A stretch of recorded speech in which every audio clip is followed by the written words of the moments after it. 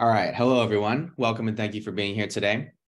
Today, we will be presenting Otter, a cloud-native framework for peer-to-peer video communication within web applications. My name is Connor, and these are my colleagues Chris, Max, and Kush. We created Otter together over the last couple months, and we're excited to share our application here with you today. So to get us started, we'll first get an overview of video calling and the design decisions that a developer might have to consider when implementing video calling. Next, we'll go in depth into the topic of WebRTC, what it is, why a developer would want to use it, and for the developer who does want to use it, what available solutions exist. Next, we'll explain how we designed Otter with the current available solutions in mind. We'll discuss Otter's architecture and show a short demo. We'll bring up the engineering challenges we faced while designing Otter, discuss what we want to implement in the future, and then at the very end, we'll open the floor to questions. So to begin, let's first hone in on the domain in which Otter lives, and that's video calling. In the last few years especially, we've seen the relevance of video calling skyrocket. From telehealth to online classes, virtual business meetings, video calling is more popular now than ever. And so naturally, it's not surprising that developers are increasingly interested in implementing video calling functionality into their application. So for the developer who wants to add video calling to their application, what needs to be considered? Well, different use cases are going to warrant different design decisions. A telehealth video calling application might look very different than a video calling application for online classes. However, one design decision that should be considered is a trade-off between two major network models, client-server versus peer-to-peer. And for people who are not familiar, here's just a quick introduction to these models. In a peer-to-peer network shown on the left, devices are able to communicate directly with each other without the need for a central server. And this is contrasted with a traditional client-server model shown on the right, in which devices connect to a central server, and the server manages the communication between the devices. So in the context of, video calling, why does any of this matter? Well, a peer-to-peer network can bring multiple benefits over a client-server network in the context of video calls. For example, a peer-to-peer network can yield increased privacy for the end users, since in a client-server model, data will have to pass through a server, and the data can be monitored as it's passing through the server. Since peer-to-peer networks eliminate the need for a server, they therefore eliminate this possibility, thus increasing the privacy for the end users. A peer-to-peer network can also lead to decreased latency between peers, since with a client-server model, data has to stop at the server before being sent to its destination. If you take out the central server, data is able to travel directly from one peer to the other, and this can reduce latency for the end users. And for a video call, being low latency is something that's super important to ensuring that the call appears as real-time and responsive as possible. And we'll discuss latency a little more later. A peer-to-peer network can also bring increased network resilience, since in a client-server model, a central server represents a single point of failure. If the server goes down, then peers can no longer video call. But a peer-to-peer network doesn't have this problem, since each peer is responsible for transporting video data to the other peers. There's no central server that has to shoulder this entire burden. Finally, a peer-to-peer network can also be more cost-effective, since cutting out a central server means the developer doesn't have to pay to provision or maintain these servers. The main downside of peer-to-peer in the context of video calling is call size. So as you can see in our purple peer-to-peer diagram, right now we have just one peer connected to one other peer. However, let's see what happens if we try to add more peers to the call. So in its simplest form, a peer-to-peer network requires that every single peer in the network connects to every other peer in the network. And so in a peer-to-peer video call with 6 peers, each peer has to send its video data in 5 different directions and has to process 5 separate incoming video streams from the other peers. Since the burden of transporting data to the other peers in a peer-to-peer network is placed on the individual devices, this means that call sizes have to remain small. Otherwise, the individual devices will become overwhelmed with having to send and receive so many different video streams. This problem doesn't really happen in a client-server model, as you can see on the right, since each device only has to communicate with one other entity, the central server. What this means is typically a peer-to-peer call might be able to support up to around 5 or 6 people. And this leads us into the benefits of the client-server model, greater call size. Because a server is managing the connections between peers, video calls are able to support many more participants under a client-server model. And this is mainly because the server is under the developer's control. And so the developer can scale the hardware of the server or potentially even scale to multiple servers in order to handle increased call sizes. Another notable benefit that you get from the client-server model is real-time processing abilities. For example, the ability to record a call, apply real-time closed captions or facial recognition, or even use an AI note taker. So both of these network models have their respective use cases for video calling. A client-server model would likely be a more effective choice for a developer who needs to support call sizes of more than a few people, or who needs additional features like the ability to record calls. And so this model could make sense for a developer who wants to implement video calling for online classes, to support large business meetings, or who needs to record video calls that can be reviewed later for training purposes. However, for a developer working on an application where privacy is of the utmost importance, a peer-to-peer model would be a better fit. For example, telehealth calls or virtual legal consultations are situations where calls will often contain sensitive information. And so the privacy that you gain by removing a central server, which can process and monitor your communications, is a notable benefit. Also, the private nature of these calls means that call sizes will usually never be larger than a few people. And so the fact that peer-to-peer calls can only support a few participants might not be a limiting factor here. So for the developer who wants to add peer-to-peer video calling to their application, what else needs to be considered? What other design decisions can affect the end user experience? As we started to mention before, an important aspect that makes video calls feel responsive is latency, or in other words, how long data takes to travel from its origin to its destination. In a real-time video call, a higher latency will result in a longer delay between when one person speaks or moves and when the other person hears or sees that. And so a high latency can make it difficult to feel like you can have a natural conversation. And in its worst form, it can feel like you're reacting to something that already happened several seconds ago. So from the perspective of a developer, how do we design our video calling application in a way that minimizes latency? Well, latency can actually be affected by how data is transmitted over the network. So next, let's go ahead and explore the trade-offs of implementing real-time video using TCP, or Transmission Control Protocol, versus UDP, or User Datagram Protocol. And just as a brief introduction, TCP and UDP are both protocols that specify how data should be sent over the network. TCP is a protocol that's designed to make data transmission across the network reliable, and it does this by ensuring a connection has to be established before sending data, provides guarantees the data has been delivered, and TCP will retransmit data if any data is lost along the way. However, the fact that TCP provides these guarantees and retransmission mechanisms actually increases latency. On the other hand, UDP is a protocol that doesn't offer this type of reliability, but instead offers speed. UDP doesn't have to establish a connection in order to send data, and it doesn't provide any guarantees or retransmission mechanisms. But this is actually perfect for video data transmission, because as we discussed before, we want latency to be as low as possible to ensure that a video call feels real time. And so it's okay if a little data gets lost and the call lags for a split second, as long as in general, the call is fast, responsive, and has the most up-to-date data. So we've established the need for a UDP-based peer-to-peer video calling solution, for example, for our developer who wants to implement video calling for telehealth or some other private call.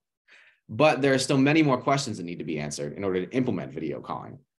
For example, because UDP is an unreliable protocol, it doesn't have to establish a connection to send data. How do we establish reliable communication channels on top of UDP? How do we process our users' audio and video media streams? And how do we encrypt our application data as we send it over the network? Finally, if we have a user who's behind a restricted network environment, like a firewall, how do we set up a video call while they're behind that restricted network environment? Now, fortunately, there are already existing protocols that specify how a developer can overcome these challenges. And it is possible for developers to build peer-to-peer video calling functionality by manually stitching together these protocols.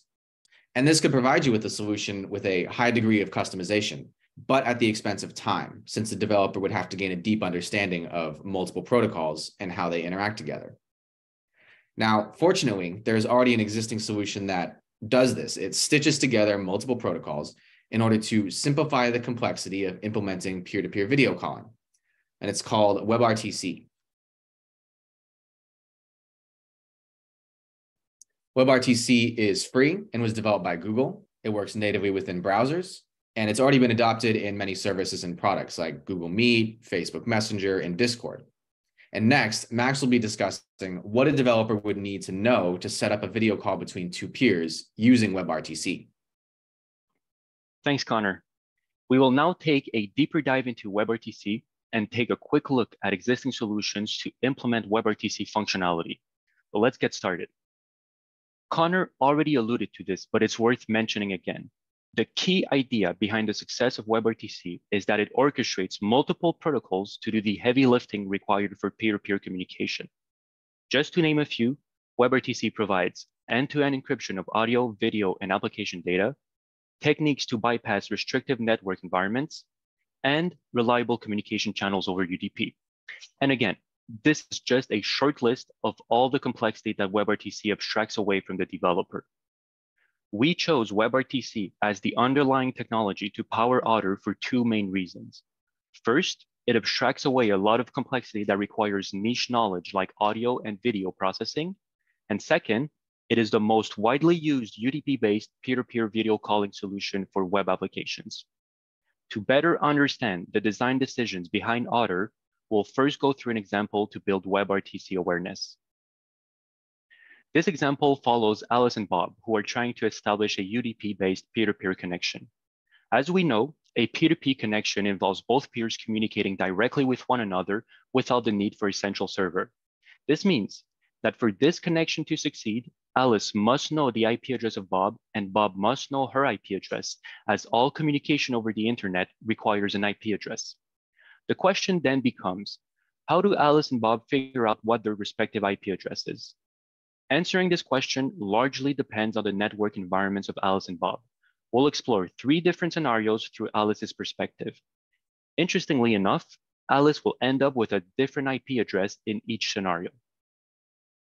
The first scenario we'll look at occurs when Alice and Bob are within the same local network. This is the most straightforward scenario as the communication between Alice and Bob occurs locally. In this case, their private IP addresses are sufficient for a peer-to-peer connection to take place. All Alice needs is the private IP address assigned to her in the local network. Although this scenario may occur in practice, it is the least common one of all three. The second scenario is the one which occurs the most. In this case, Alice and Bob are located in different private networks across the internet. This means that the first solution, the one where Alice uses her private IP address, does not work anymore as the communication is no longer a local one. We now have a P2P connection taking place across networks, which means that Alice must have a public IP address to be reached over the internet. The question we now need to answer is, how does Alice figure out what public IP address to use? But before we answer this question, some of you may have noticed a new component in our diagram, a NAT device. We'll first need to understand the role they play on the network to answer Alice's question. NAT devices are often found at the edge of private networks and can be thought of as gateways to the internet for hosts within the private network. This means that all traffic inbound to and outbound from the private network will pass through the NAT device. Let's take host A as an example, the one with an IP address of 192.168.1.10, sending a message to host B, who's in the public network. The flow of the communication starts with host A sending a message to host B. The NAT device will intercept this message as it is leaving the private network and change the source IP address of the message from a private one to a public one. This allows the message to be routed to host B across the network, the internet. Then, host B receives the message and sends back a response with the destination IP address being the one of the NAT device, 32.8.2.66. As the response reaches the private network, the NAT device can look in its internal table and see that this message should be routed back to host A. It will then, once again, modify the message by changing the destination IP address from a public one to a private one. The last important detail to note here is that some NAT devices also change the source and destination ports as the messages pass through it. In our example, the NAT device mapped host A's port 80 to its own port 3000. This allows the NAT device to reuse a single public IP address for multiple internal hosts who don't have one, but need one to communicate over the internet. This is one of the reasons why NAT devices exist in the first place. They allow multiple hosts within a private network to share the same public IP address. Now, if we link this back to our second scenario, Because Alice is behind the NAT device, she doesn't know what her public IP address is. The solution to this problem is a straightforward one. Alice needs to ask someone outside her private network what her public IP address is by sending them a special type of request. That someone, or more accurately something, is a stun server. Alice can send a request to a stun server, asking it to note down the source IP address of her request. If we look back at how NAT devices work, the stun server receives the request from Alice, but only after the NAT device has changed the source IP address of the request from a private one to a public one. The stun server includes the source IP address of Alice's request in the response that it then sends back to her. Once Alice receives the response from the stun server, she now has access to the public IP address that the NAT device assigned her. With this in hand, Alice can now communicate over the internet with Bob. We've now solved our second scenario. The third and final one, once again, involves Alice and Bob being in different networks. Their goal is still the same. They want to establish a direct peer-to-peer UDP-based connection. However, this time around, Alice's network is very restrictive and blocks all UDP traffic. In practice, this can be accomplished by having the NAT device simply drop all UDP traffic. In this case, a direct connection is simply not possible due to the restrictive nature of Alice's network, but we still want Alice and Bob to be able to communicate with one another. The question then becomes, how does Alice figure out a way to bypass her restrictive network? Again, the answer to this question is conceptually easy to understand. Alice simply needs someone to relay messages between her and Bob. For this, we need a turn server.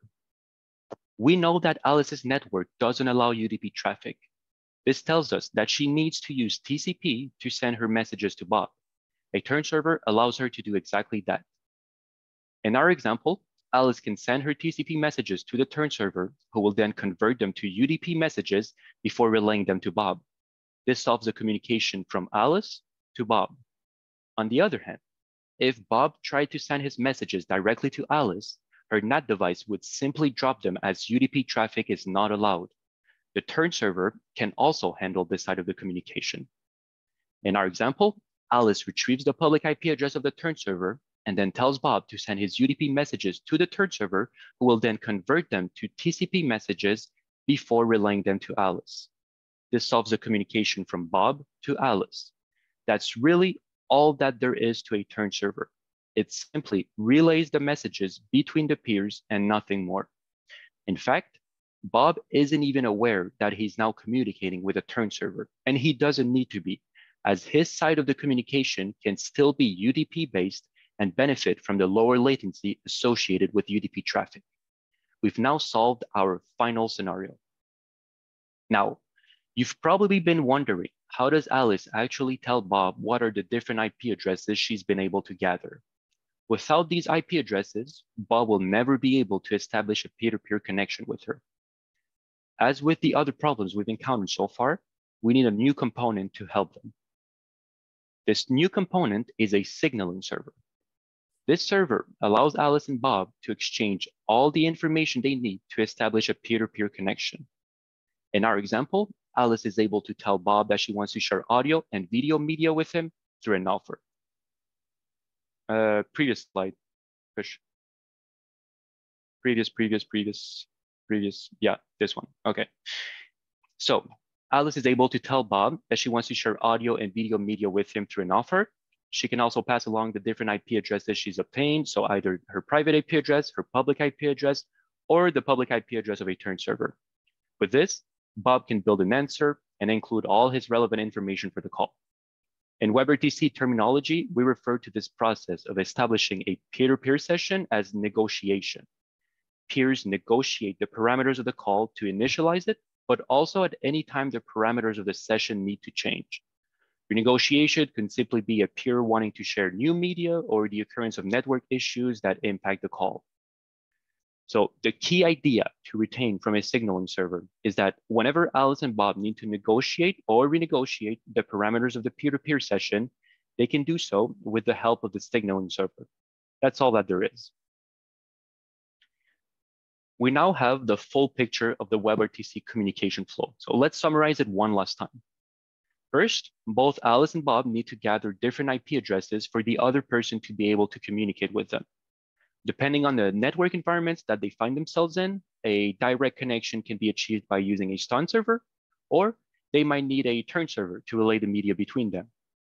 They can exchange these different IP addresses through the signaling server, as well as any other relevant parameter for the session. Once both peers have all this information in hand, only then can they establish a peer-to-peer video call. So as we've just seen, establishing a peer-to-peer connection requires multiple steps and many different components. There are therefore many options that a developer can choose from to include WebRTC functionality into a web application. We'll now explore some of these options. The first approach is to do everything from scratch. This involves stitching the different components together, which can be custom or open source implementations. Under this approach, the developer needs to understand the stun and turn protocols, as well as have a deep understanding of the WebRTC API. This approach is the most flexible one, but it's also the one that requires most knowledge. It can also be very time-consuming as the developer needs to deploy and maintain the infrastructure. The second approach is for the developer to use a software development kit, such as the one from Twilio. The primary benefit of this approach is that it becomes easier to build a robust application as commercial SDKs include all the functionality a developer needs. On the other hand, this approach tends to cost more as commercial SDKs are not free, and data privacy can become a concern as the developer now needs to rely on the infrastructure of a third party. I'll now pass it to Kush to introduce a third approach that a developer can use to include WebRTC functionality. Thank you, Max. Hi, everyone. My name is Kushaal. I'm going to be introducing Otter, talking about how we built it, and some of the design decisions we considered. So what is Otter? Otter is a cloud-native framework for peer-to-peer video communication within web applications. Otter is for the developer who wants a video calling solution where privacy is of the utmost importance. Otter is made up of three things. First, it is a React web application for peer-to-peer calls. It offers audio, video, instant messaging, and file sharing. Second, it is a developer-friendly CLI with just one command to deploy the infrastructure and one command to tear it down. Third, it is an API, which allows developers to integrate Otter into their web application. Otter slots right in the middle of the DIY and the commercial solutions Max discussed. The beauty of Otter is that WebRTC knowledge is not required, and we've seen how this can be complex or time-consuming. Otter is deployed on the AWS cloud and relies heavily on the serverless paradigm. The serverless paradigm abstracts away the complexity of provisioning and managing servers for a developer whose only concern then is core application logic. As a drop-in framework, Otter leverages the serverless paradigm in the design of its architecture. Let's talk about how we built Otter. We based the design of Otter on three objectives. The first was to provision the infrastructure that supports video calling. Recall the need for a signaling, stun, and turn servers. Second, to abstract away the complexity of interacting with such an infrastructure. Recall the complexity of working with WebRTC API. The third was to allow developers to easily integrate Otter into their application. And this is what makes Otter a drop-in framework. We segmented the architecture into groups of components that fulfill these objectives. We call these groups stacks, and we have four: the signaling stack, the stun turn stack, the front-end stack, and the API stack. Let's peer into these stacks. We'll start with the signaling stack. Recall, to establish a WebRTC connection, we need some mechanism to pass messages between peers, aka signaling. What are the characteristics of a signaling server? Well, as a real-time application, there's going to be a chat-like feel to it. We need a two-way communication channel for clients and servers to independently send data to each other as opposed to a traditional HTTP request-response cycle. We need something low latency for a real-time effect. The WebSocket protocol is built for this purpose. The WebSocket protocol enables low latency, bidirectional, asynchronous communication between client and server. The client and server can transmit data independently once a connection is established. So what does a WebSocket server consist of? A typical WebSocket server for a chat-like application will have three event listeners. One to assign an identifier to each client that connects, 2 to send messages between clients, and the third to delete the identifier for each client that disconnects. Since media flows directly between peers, we can observe 2 insights. The first, event listeners can respond to requests on demand as opposed to continuously running and listening. The second insight is that peers need to maintain a long-lived connection to the server in case of renegotiation, as Max had previously introduced. So, how can we take advantage of this natural decoupling between being event-based and long-lived? We can use 2 AWS services, API WebSocket Gateway and Lambdas. Both services leverage the serverless paradigm and require minimal maintenance. The WebSocket Gateway maintains a long-lived connection with the client, whereas the Lambdas, being event-based, are snoozing and respond only when a request comes in. Since Lambdas are functions running specific logic, we will have 1 Lambda per event listener behind the gateway. So the connect Lambda assigns identifiers to each client's connecting, the signaling Lambda passes messages between clients, and the disconnect Lambda deletes identifiers associated with the clients disconnecting. Since the gateway is stateless, to persist these identifiers, the Lambdas need to consult a DynamoDB. You will also see an authorizer Lambda attached to the gateway. The authorizer restricts access to the gateway, which Chris will explain more about later. Next, we will discuss the stun-turn stack. Recall the need for a stun-turn server to help with IP traversals in the case of NAT devices or firewalls. We chose to implement Coturn, an open source solution. It provides functionality for both stun and turn, and it is the most widely used between open source, managed, or third-party implementations. So how do we implement Coturn? Our first requirement was to have a public IP address because the turn server needs to be accessible by the wider internet, as we saw with Alice and Bob in Max's example. To stay aligned with our serverless paradigm, we also required something low maintenance and scalable. This led to 2 insights. The Coturn software should run in a container to eliminate any runtime dependencies.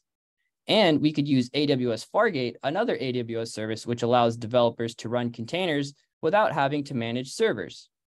So how do we go about scaling Coturn? We needed to be able to add or remove containers depending on traffic load. AWS Elastic Container Service handled this need. ECS is a fully managed container orchestration tool. We configured ECS to have at least 1 instance running at all times and to adapt the number of instances depending on CPU utilization. This means at any given point, we could have multiple instances of Coturn running. This also means we would need to direct traffic accordingly. The AWS Network Load Balancer handled this need. The Network Load Balancer is different from an application load balancer because it handles requests at the transport layer. Recall Connor's discussion about UDP versus TCP. And so this is what the stun-turn stack looks like. With the signaling stack and the stun-turn stack, we have met the first objective, to provide the infrastructure to support video calling. But without a way to interact with this infrastructure, a developer would still need to consume the WebRTC API to develop, test, and deploy a video calling application. This is where the front-end stack comes in. It serves 2 purposes: to provide a video calling application, which we lovingly refer to as the Otter web app, and to host this Otter web app. How does the Otter web app work? It consumes 2 resources from the API stack to connect and plug into the Otter video calling infrastructure. It also consumes a WebRTC API to set up connections between peers, allowing peers to process video streams, share files, and instant messages. This is what the front-end stack looks like. And how is the Otter web app hosted? We used AWS CloudFront, a cloud content delivery network. CloudFront distributes a website hosted in an S3 bucket from edge locations closest to the end user. You'll notice an EC2 component on the far right, and we'll explore this later with Chris in the challenges section. So now we have achieved the first 2 objectives. With the signaling and stun-turn stacks, we have provisioned the infrastructure to support video calling. And with the front-end stack and the Otter web app, we have abstracted away the complexity of interacting with this video calling infrastructure. But how do we allow developers to integrate Otter into their applications? We've seen that the Otter web app leverages the Otter video calling infrastructure. So how do developers access the Otter web app so they can leverage the Otter ecosystem? The API stack helps with that. It serves two purposes. First, it provides a route for developers to access the Otter web app. The create room route creates a room and responds with a URL that automatically joins an Otter web app peer-to-peer session when clicked upon. Second, it provides two routes for the Otter web app to consume. The room ID route verifies that the room indeed exists, and the credentials route fetches the co-turn credentials. So how should we implement the API stack? Let's consider its traffic pattern. Recall that once a WebRTC session begins, media flows directly between peers and their browsers. The lifecycle of a WebRTC session includes one API call to create the room resource, two API calls to fetch the room metadata, and two API calls to fetch the co-turn credentials. This lifecycle lends to two insights. Since the lifecycle has 5 API calls, which happens at its beginning, we do not need a server running continuously. The second insight is that the create room resource will be called half as many times as either of the other routes. These insights warn an infrastructure that can respond to an on-demand nature and distinct scaling needs per route. As these needs were similar to the signaling stack, we used an HTTP API gateway and more lambdas. Here's the API stack and the layout of its component. Again, the create room route is for the developer. It is how they access and leverage Otter. The other two routes are for the Otter web app to access and plug into the signaling and stun turn stacks. Here, the DynamoDB stores API keys, room metadata, and co-turn credentials. Similar to the signaling stack, the authorizer lambda attached to the gateway restricts access to it. Chris will discuss this further in the engineering challenges. So here are the 4 stacks together. And now, with an understanding of each, we can walk over the workflow of establishing an Otter video call, which happens after deploying the Otter infrastructure. First, we create the room resource. The developer adds functionality like a button in their application, which sends a post request to the create room resource, and a URL is generated as a response.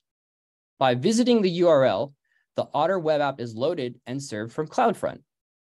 The Otter web app validates the room and fetches the co-turn credentials with 2 respective GET requests. Asynchronously, the Otter web app also establishes a connection to the API WebSocket gateway.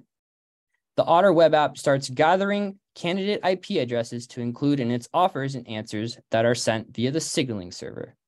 At this point, the video call between peers can commence. That wraps up the architecture of Otter.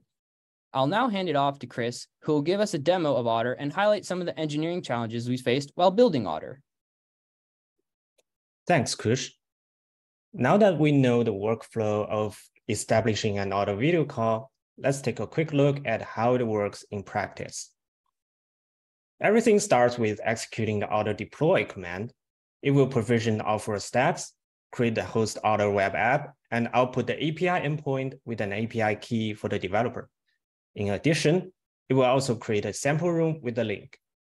The developer can follow the link and test the functionality of Otter right away without writing any code. To create a new room for a video call, send a request to the get room endpoint. The API will return a unique link to the room where an end user can access through the browser. This link can then be shared with users who want to join a video call. Now, when the user clicks the link, the browser loads the Otter web app that provides an easy-to-use interface for a peer-to-peer video call. The web app also provides some essential video calling features, such as mute, unmute audio, messaging, and file sharing. As you can see, a developer only needs to take care of creating new rooms, and Otter will handle everything else. Now, let's dive into some technical challenges we encountered and talk about what we did to tackle these challenges. In this section, we're going to discuss how do we generate the Otter web app on the fly, how do we apply authentication mechanism to Otter's infrastructure, and how do we resolve a risk condition called glare during the initiation of a video call. First, Recall we built the Otter web app to interact with the underlying infrastructure. Such interaction includes connecting with the WebSocket gateway, making requests to the API, and communicating with the stun-turn stack. Now a problem arises. In order to interact with these infrastructure components, the Otter web app needs to know their endpoints since the app referencing them in the code, as you can see here. Now, we could send a GET request to fetch these endpoints somewhere, but then it becomes a chicken and egg situation because the app still needs to know the endpoints for fetching other endpoints. In other words, the problem we have here means the application can only be built after Otter deploy is finished, and we have all the endpoints available. To achieve this, our solution is to build the application on the fly. Here's how it works. After Otter deploy is executed, a series of API calls will be made to AWS CloudFormation, which is responsible for provisioning all the resources Otter needs. Among these resources, we also create an EC2 instance to help us build the web application. After all resources are provisioned, we will make another series of API calls to fetch all the endpoints. Then the Otter CLI creates a JavaScript file, populate all endpoints in it so the web app can reference them in the code.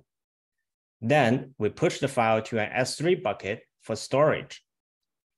Now that we have all the endpoints available, our EC2 instance will execute a script that pulls the web app source code from GitHub.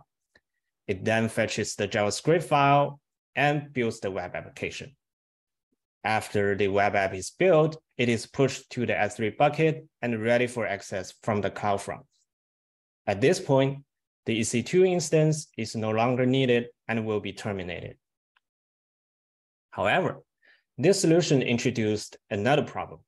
At this point, if someone loads the web app in the browser, opens up the developer's console, and takes a look at its source code, all the endpoints are exposed there.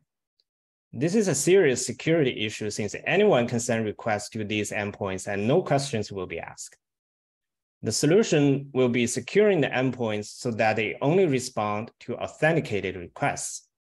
With that, even though the endpoints are still exposed to the public, Otter is only accessible from authenticated clients. With the solution in mind, let's see how we implement it. Recall from what Kush mentioned before, there are two types of accessing pattern for Otter. The first type is developers communicating with the API in order to create a new room and generate a link. The second type is the Otter web app accessing both the API and the WebSocket gateway in order to initiate a video call. For the developers, we implemented API key authentication so that only requests with a valid API key will be processed. Here's how it works. During the Otter deploy, an API key is generated, stored in the database, and displayed in the CLI. An authorizer lambda is attached to the gateway. When the developer sends a request to the gateway, the authorizer lambda fetches the API key in the database and checks if the incoming API keys matches the key in the database. If it is a match, the lambda sends a message to the gateway that allows the request to go through. Then the lambda will respond with the resource required by the developer. Now that we have the API key authentication in place, our next task is to secure the traffic from the Otter web app. This involves both the API and the WebSocket gateway. This time, we chose to implement JSON Web Token. A JSON Web Token is a type of token used to securely transmit information between parties. It is ideal for this scenario because without a key to sign the token, it is almost impossible to fabricate the token to access the resource that requires it. Why did we choose it? Because the Otter web app is for public use. Anyone with the link can access it. So we cannot rely on API key authentication anymore, since the key could also be exposed in the application source code as well. First, let's see how we create a token. Remember that when a request is sent to the API create room route, it responds with a link to join the video call. Except this time, the create room Lambda also generates a JSON web token using the API key fetched in the database, and embed the token in the URL in the form of query parameter. One additional benefit of using JSON web token is that we can set a time to live parameter to it. In this case, the token will expire in 48 hours, which means the room will be no longer available then. This setting reduces the possibility for someone abusing the system and using the same room all the time. Okay, now we have the link with the token. Here's how we authenticate it. When someone visits the link, the Otter web app extracts the token from the URL and sends all further requests with the token within its request body. In this example, the gateway receives the request, passes the token to the authorizer Lambda. The authorizer fetches the API key from the database again and uses it to verify the token. Based on the result of the verification, it instructs the gateway to allow or deny the request accordingly. And that's it. Now we have our Otter web app generated dynamically based on the infrastructure endpoints. We've also secured these endpoints to only allow authenticated requests being processed. Now let's move on to our next challenge. Now that we have a secure and a perfect working web app, two peers are trying to use the application to connect. Let's first consider a happy path. Recall that during the initial connection process, peer A would send an offer encapsulating session parameters, and peer B will respond with an answer. When peer A receives the answer, they will try to initiate a peer-to-peer connection. But this process is not without caveats. What if two peers are trying to reach out to the other side at the same time? To make it worse, since the network is unreliable in nature, due to network latency or network partition, a peer can send out its own offer before it receives the offer from the other side, as we can see from this example on the right. The default way of negotiating the offer answer process in WebRTC introduces race conditions that cannot be resolved on their own, resulting in deadlock, errors, and bad user experience. This is known as glare. To resolve this issue, our solution is to assign roles to both peers so they have different behaviors when receiving an offer. The two assigned roles are polite and impolite. Here's an example showcasing these two roles. First, a polite peer discards their own offer upon receiving an incoming offer. In this example, a peer sent out the offer, waiting for an answer, but received an offer. Since this is a polite peer, it discards its own offer, creates a response with an answer. On the other hand, an impolite peer ignores an incoming offer if it collides with their own. In this case, the impolite peer ignores the incoming offer and continues to wait for an answer. This pattern is what we call a perfect negotiation. Let's see how it resolves the glare when we apply it to our previous example. Here, since the impolite peer discards the incoming offer, and the polite peer sends out the answer when receiving an offer, we no longer need to worry about the race condition that previously caused deadlock and poor user experience. Okay, although we have managed to solve some technical challenges, there are still some limitations for offer that we wanted to continue to work on. Firstly, Otter only allows 2 peers in a room for now. We would like to increase the number of peers that can participate in a video call to 4, as anything above this can become difficult to manage under a pure P2P network model. Secondly, right now accessing the API gateway requires an API key. We would like to add a route to the API to invalidate the key and generate a new one. This way, a developer who integrates Otter within a web application has the possibility to rotate the API key for enhanced security.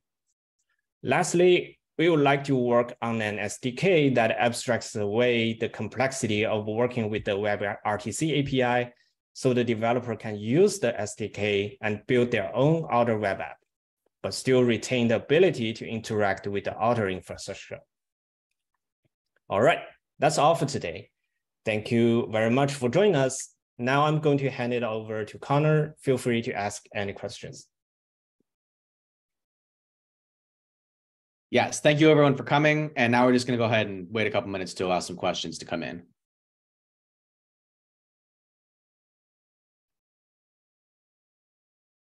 There doesn't seem to be any questions, so I'm assuming the presentation was extremely clear.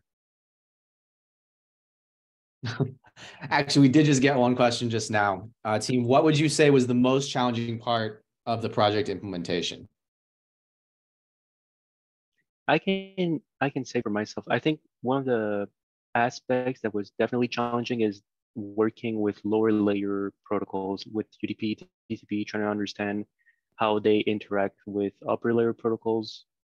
So that's one for sure. And then the other one was figuring out which turn server to use. So we ended up choosing CoTurn, and even though it's widely used, the documentation around it is not awesome. So that was another challenge of trying to figure out how to make it work. Yeah, I just want to add another challenge for us was actually to create this web application, since it requires knowledge for the WebRTC API and work with the API. And the WebRTC API is actually really complex, although we didn't share it, like we didn't demonstrate how complex that would be, but that's actually the most difficult part, in my opinion, just to create a web application itself. Yeah. For someone who might have missed this part, is Otter ready to scale? I can answer that one. We tested the WebSocket gateway, and AWS has theoretical limits of they can handle quite a large number of requests per second. We didn't have the resources to test the turn server specifically, but our WebSocket gateway is able to handle several thousands of requests per second.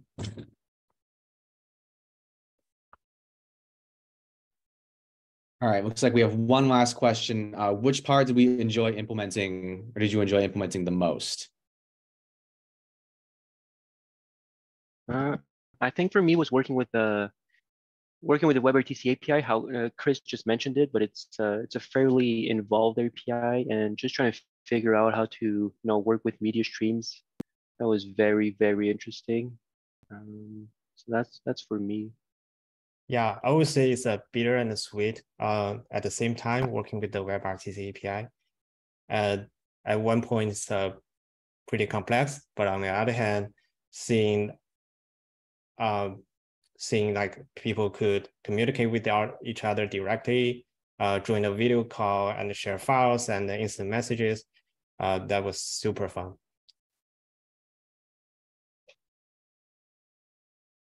I was going to add working with AWS Lambdas was quite fun in an interesting sense, but able to trace the logs and just see how they work and interact and how flexible they can be.